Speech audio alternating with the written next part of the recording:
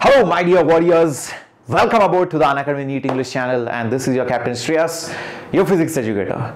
Today I have a really good video for all of you, so stay tuned till the end because it's very difficult and rare to find these kind of videos where I'm not only going to give you the chapter weightage.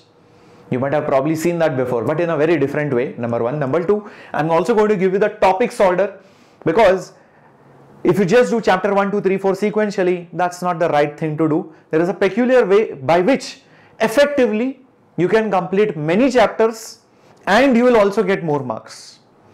Also, why this video is important is because if you study 50% of the syllabus, does not mean you will get 50% marks.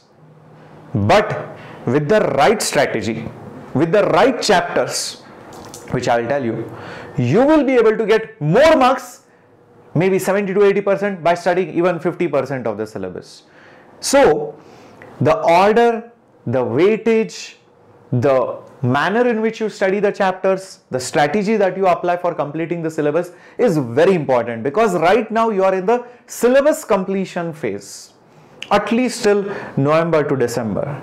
So let's hear out all the important strategies. So stay tuned in the video as well as on the channel by subscribing, and please do me a favor by smashing the like button, because it takes a lot of effort. This might be a quick short video, but trust me, it takes a lot of effort to make these amazing content and get this for all of you. So first of all, starting off with the weightage. This beautiful pie chart tells you one of the most important units, not chapters, a unit as a whole, is obviously mechanics and electricity magnetism. So mechanics involves everything, right from your vectors, kinematics, to your Newton's laws and rigid body mechanics, work, power, energy, circular motion, all these things. And electricity magnetism will include electrostatics, magnetism, EMI, AC, all these major chapters. So they cover majority of the chunk of your NEET Physics paper weightage, not the syllabus wise, this is the paper weightage. So even if you do just these two units, rest assured you will be securing more than 100 to 110 marks, just these two units, remember that. Then the next major chunk is coming from modern physics. If you do those three units, 100% you will be scoring about 120, 130 plus. Then the remaining majority units are optics, and then you have heat, SHM, waves, fluids, all those are small or little bit less weightage topics. So this is very important. You should know what should be given priority, and if you are wasting time on some things like fluids and thermo, but mechanics is still left out or electromagnetism is still left out, then you are doing definitely something wrong. Now, having said that, just to tell you how many questions came from each and every chapter, I've just put it up on the slide. See, this is not very important because this changes year over year. If this year there were 2 questions from, let's say, laws of motion, next year it could be 3 or 1. So accordingly, percentage wise it might vary a lot, but what is important is a tentative idea of where you get more questions from, or where the chances are very less for the questions to come from. Like you can see chapters like motion in a straight line, right, or even gravitation, laws of motion, motion in a plane. These chapters, every time you will get more than 1 questions, or even mechanical properties of fluids, you get more than 1 questions. Same way over here, charges and fields, potential, your current, electricity, moving charges and magnetism, ray optics, EM waves and semiconductors, and even your some part of modern physics, you will see more than 1 questions are asked in every NEET paper. Now, having said this, please remember, I am again giving you the disclaimer, this can change by plus minus 2 questions every year. Now, what is important is what order you should complete the topics. So please take a screenshot of this. This is one of the most important slides of today's video. So you start your syllabus, even if you are starting from scratch, you start your syllabus from vectors always, because that is needed. Then go to kinematics, laws of motion, work, power, energies, circular motion, center of mass, collision, rotation, ray optics, electrostatics, capacitor, current, electricity and gravitation. Most of mechanics is done, and some part of electromagnetism is also done. This will easily give you close to 80 to 90 marks at least over here. Then when you go over here, You go to magnetism, electromagnetic induction, SHM, waves on a string, sound, alternating current, then go to modern physics, then semiconductors, electronic devices, fluids, thermal physics, heat transfer, KTG, and then units and dimensions.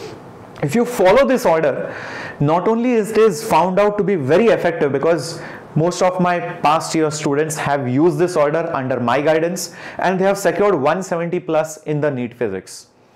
Even if you are partially done with the syllabus, or you are halfway or more than halfway through the syllabus, just put a tick mark on which all topics have been done. If some things have been left out, maybe you can cover up all those topics or chapters in order. So this is a very, very important slide of covering all the chapters in order in the right priority. And the things which are in green are of high weightage, very important. The things which are in yellow might be important, but not so many questions are asked every year. That's what the usual trend is. So that's why the color coding. Now, how do you exactly complete the syllabus? So remember, it can vary from student to student, which one is difficult, which one is lengthy for you. Sometimes it might happen that a chapter is very easy for you, but for other student it is very difficult or very lengthy. So that's why this is a very subjective slide, but once you know this chapter or this topic is lengthy or difficult, you can follow this order. It will guaranteedly help you. Start off with high weightage, difficult and lengthy chapters. Always. Never pick the easy ones right now. See, in exam, it is quite opposite. You always pick the easy questions first. But while completing the syllabus, first do the difficult ones, because in the end you won't have enough time left. You might probably skip many difficult concepts or overlooking many aspects of the chapters. Then go to high weightage, easy or short chapters, but high weightage. After completing those chapters, go to low weightage and easy and short chapters. These three will easily give you, alright, these 3 units will easily give you anywhere between 130 to 150 plus marks, guaranteedly. And after doing these, then go to low weightage or difficult lengthy chapters. So that will give you the remaining 20-30 marks here and there. So that completes your entire syllabus. So this is the right order of completing the syllabus. Keep that in mind. Now, if you are a class 12 student, obviously class 12 syllabus should be your utmost priority, because your board exams will be around the corner. But simultaneously, keep in mind, slowly, steadily, maybe you can dedicate a day or maybe 1 or 2 hours every day. Slowly complete the 11th standard backlogs or keep doing the revision. If you postpone it for the end, if you think that after the board exams I will prepare for 11th, it is not going to work out. You will lose 50% of the marks. So don't do that. Simultaneously, you should do 11th. If you are a dropper, then you don't even have to worry about board examinations. You should focus equally on 11th and 12th standard syllabus. After doing the syllabus, be it NCERT or be it your theory reference book, you have to go to NCERT based questions but NEET pattern. So the syllabus is defined. You should focus on the NEET pattern questions based out of the syllabus, then go to PYQs and then go for short notes or formula, mind maps, whatever sheets you want to make. Always note making and formula sheets should come towards the end. Once you have a good grip of the chapter after PYQs, never start reading and then making notes. No, that is not going to work out. Notes always comes at the end once you have a strong hold on that chapter. So this is the right way of completing the chapters. So now that you have a very good idea of what are the important topics, how to cover them, how to cover in general the complete syllabus right from high weightage, important, low weightage, difficult, and then what should be the strategy for droppers and what should be the strategy for 12th. You should implement this right from now. Don't wait. And if you have already done most of the syllabus, then continue with the same momentum and in fact even gather more pace using the remaining topics order completion. Alright, I hope you found this video very useful. Please share it with your friends circle.